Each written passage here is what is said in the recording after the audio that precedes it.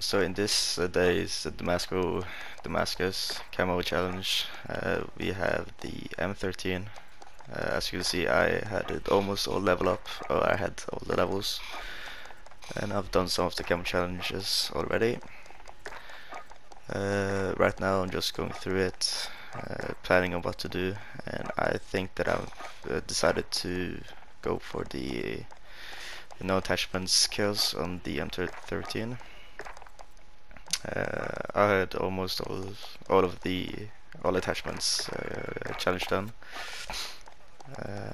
So I jumped into a game of shoot to shoot, and I got the Garrow Snake, which is the non-attachment kills.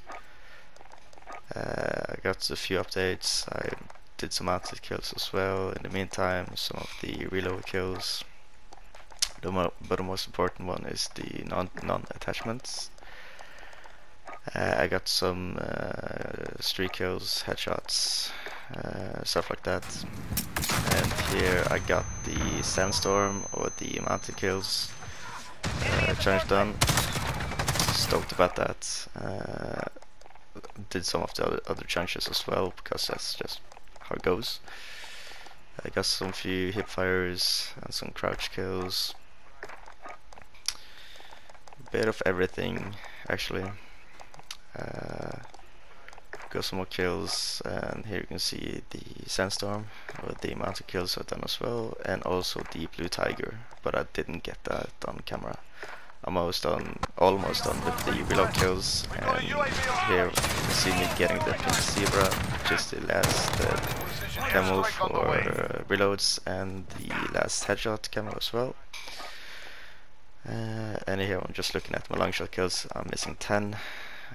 And here are the headshots, 125, and I'm almost done with everything. Getting a sweet long shot, 78 meters, which is the last of my long shots. And I think now I just needed some kills.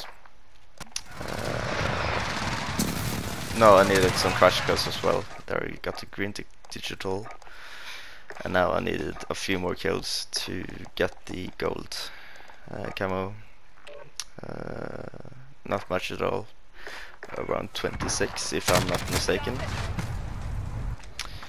And here you can see me getting the last kill for a small camo, which means I got the gold camo on my M13.